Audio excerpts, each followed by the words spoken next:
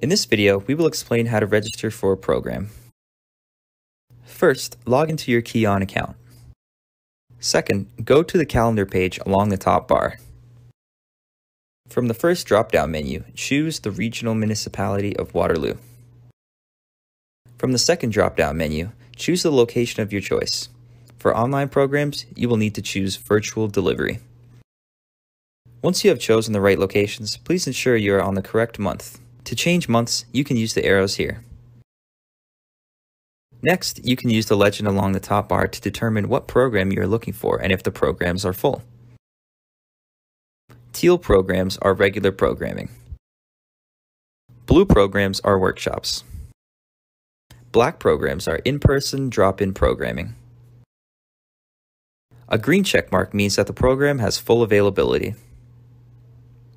A yellow checkmark means that the program is at medium capacity. A red checkmark means that the program is almost full. And a red X means that the program is completely full. To register for a program, click on the program you wish to register for. A disclaimer will pop up. This details that you understand you will be pre-screened before entering an early on location and that your name and phone number will be shared with Public Health if requested. The disclaimer must be accepted to register. After you have accepted the disclaimer, you will see the date and time of the program name, and description of the program. If the program is open, you will be required to enter the number of children you are bringing with you to the program, verify your phone number and email address, and select the age range of your children. Please note, you as the adult will be automatically added. If additional adults want to attend the program or service, they will need to pre-register on their own as a single adult. Then click Register.